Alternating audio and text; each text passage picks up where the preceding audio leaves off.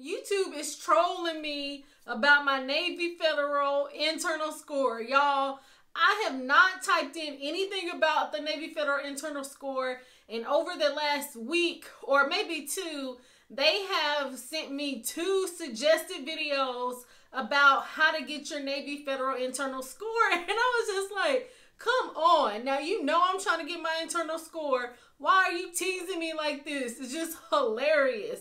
So in this video, we're going to talk about, I called Navy Federal and asked for my internal score. So we're going to talk about what happened with that. Then we're going to talk about what is the Navy Federal internal score and do you really need it? Let's get into it. Hey everybody, I'm Tasha from the Major Change Group, where we believe small changes can create big results.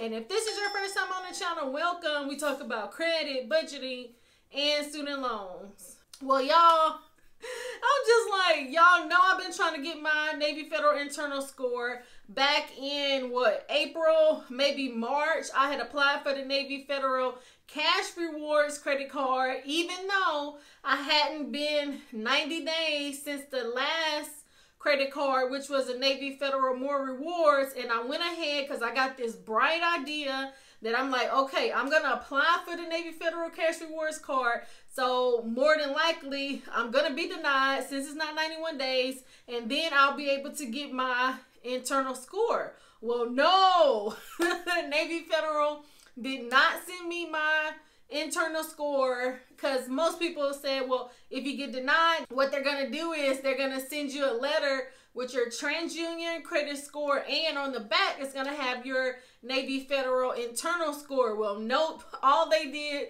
was sent me a letter saying I was denied because it hadn't been 91 days since I had applied for the other credit card. So I was like, Navy Federal is not trying to give me my internal score. So then, y'all, I had sent them an email in the portal to see if I could get my Navy Federal internal score, and they were just like, no. So when I saw these 2 videos about it, I was just like, why is YouTube doing this to me? Knowing I want to get my internal score. It is so funny. So what I'm going to do, in the description, I'm going to link both of the videos that I had watched. It was hilarious, but they were good videos. I went ahead and watched it because I was like, ooh, are they going to have some different information in there for me? So what is a Navy Federal internal score? So really, a Navy Federal internal score, I think is really kind of like a credit score, but it's really just like your relationship with Navy Federal. And what do I mean? You know, with your credit score, you have 5 components: your payment history, your credit utilization, your length of credit, your new credit, and your credit mix. And to me, all the Navy Federal internal score is like, how long have you been a member with Navy Federal? Do you have multiple products with Navy Federal? Are you in good standings with your Navy Federal accounts? Are you going overdraft? Are you paying late payments? You know, things like that. Because y'all, when I first joined Navy Federal back in 2019, I had a checking account and a savings account. Y'all was not depositing any money in any of my accounts. And don't you know, I had ended up applying for the Navy Federal flagship. I hadn't even been a member for 1 year. No, I hadn't even been a member for a month. I had not even been a member for a month. And I applied for the Navy Federal flagship and I was approved, but they only gave me like barely $7,000. So I'm just like, dang, they be giving people, you know, $25,000 credit limits, and then I just get $7,000, and I had a credit score probably like a 728 or something, maybe even a 740 at that time, and then I barely got $7,000. So I was just like, dang. But then fast forward now, when I had applied for the Navy Federal More Rewards, y'all, they gave me $25,000. But at that time, I was getting direct deposit in my account. I had the Navy Federal flagship, and I was making, you know, I was paying the card off every month. And then I had a savings account, so I had money in my savings account, direct deposit.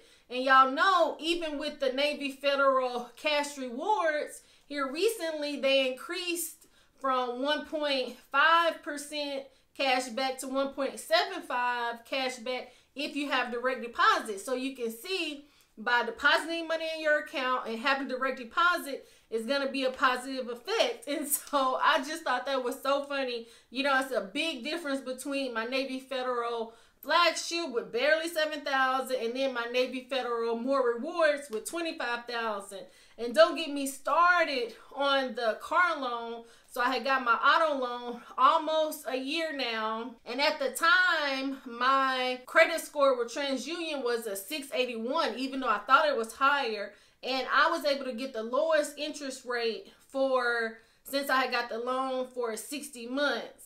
And I got a 2.19% interest rate for a $20,000 loan. So how good was that? So it's just like, you want to be in good standings and have a good relationship with Navy Federal. And that's how, if you have a low credit score, but you've been with Navy Federal for a long time, you're depositing money in your account, you have your account in good standings, your internal score is going to be higher compared to somebody just coming in 1 month.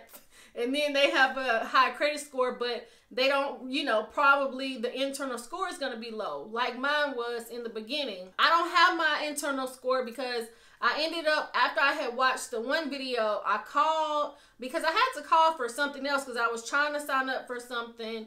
And while I had the lady on the phone, I said, you know, can I get my internal score? And she was like, no.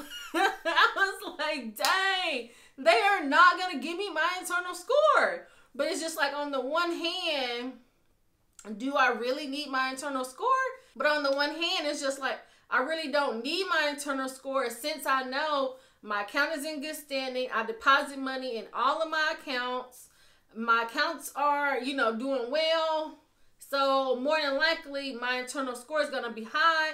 Just looking back at when I had applied for the Navy Federal More Rewards credit card, I got $25,000. So on the one hand, I can come to the conclusion that more than likely my internal score is going to be high.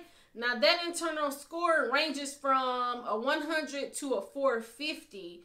Now, when you apply for different Navy Federal products, especially like credit, you know, like credit cards, car loans, and things like that, they're going to pull your TransUnion score, but they're really going to take into consideration that Navy Federal internal score. But y'all, I don't know if I'm ever going to get that score. But y'all have to let me know in the comments, do you have your internal score? Don't rub it in too bad. Maybe one day I'm going to get my internal score. But I just thought that was so funny. I had to share it with you guys because I was like, dang, YouTube, why y'all got to be rubbing it in? You know I want to get my internal score, and they will not give it to me. Because I have tried pretty much. The only thing that I haven't done was sent a message from my mobile device, because I've called them actually twice about it. Then I have emailed them about it. But maybe the next time I apply for a credit card, I will see if I can get it after I apply for a credit card. But I don't know. Let me know what you think. Please like, subscribe, share with a friend, and turn your notification bell on so you'll be the first to know when new content drops. And I thank you so much for watching. Until next time. It's not a game, it's a rich thing.